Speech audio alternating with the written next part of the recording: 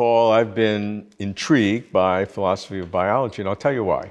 When I did my doctorate in the biological sciences and neurosciences, I loved that. This was in the early and mid-'60s, and I've always been interested in philosophy in broadly.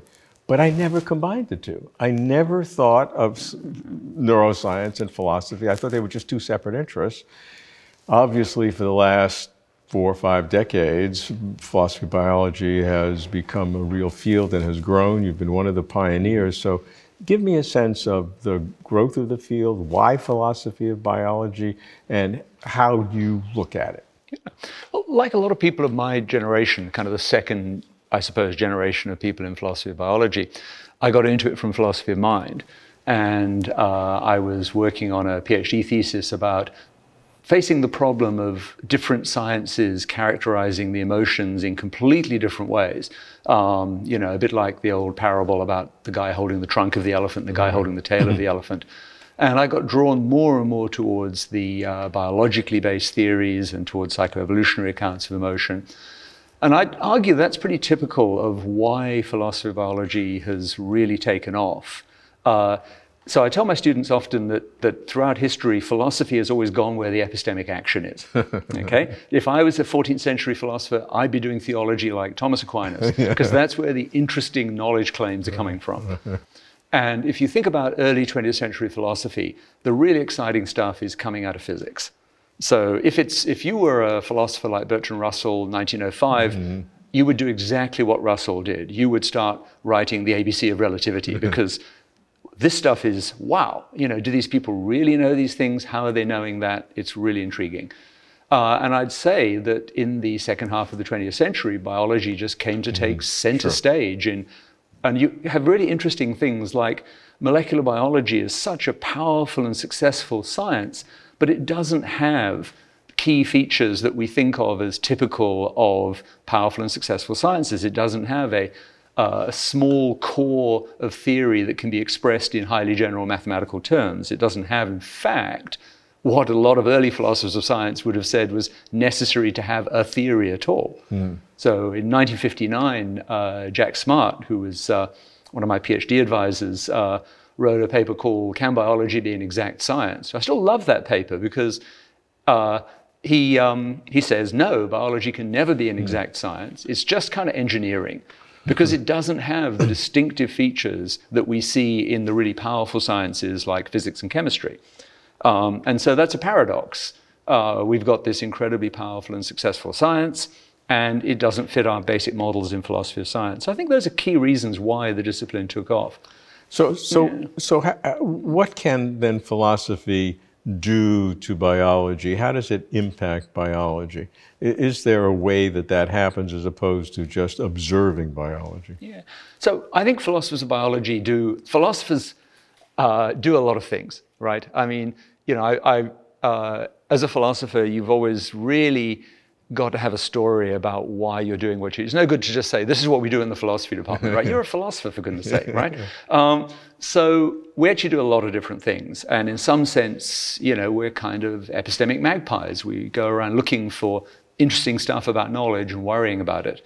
And so in this case, sometimes philosophers are drawn to biology because there seem to be things that we care about a lot in philosophy, where biologists, given what we believe about science and about the world, biologists ought to have the answers. So, for example, if you're somebody who is trying to understand the basis of ethics, you're going to be drawn to understand human evolution. Where did morality come from? How does that challenge or support that? So sometimes philosophers go to biology because they sort of feel the biologists on my worldview ought to be the people with authority here, and so I'm going to go there.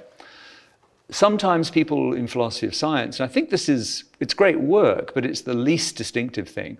Philosophers of science look for case studies. So they might say, I'm really interested in the role of models in science. So let's go and find some sciences where people build a lot of models, apparently successfully, study what's going on there. And you know, you might go to theoretical population genetics, or you might go to climate science, wherever it is. I think the most distinctive kind of real, you know, somebody who's a full-time philosopher of biology and likely to stay doing philosophy of biology for the rest of their career is work where there's no real distinction between being what's called a theoretical biologist and a philosopher of biology, where you're basically looking at the big, difficult conceptual issues in the foundations of biological science and trying to sort of make progress on building better frameworks and better tools for doing biology. So that's maybe the kind of core. But if you go to a philosophy of biology conference, you'll find people who are not full-time philosophers of biology, but who need some biology. You'll find people who are full-time philosophers of science who just now happen to be focusing on some biology. And you'll find people, case studies. As case studies, to see how philosophy of science works in a particular area. Or to improve philosophy of science by dealing with anomalies, right? We've said, you know, science should be like this, and hey, here's some great science, and it isn't like that, so we better work out what's going on here. Yeah, so I hear really three different kinds of objectives in philosophy of biology. The first that you mentioned is where biology can impact perennial philosophical questions. You mentioned ethics, there may be others as well. Second is where philosophy of science can use biology as case studies.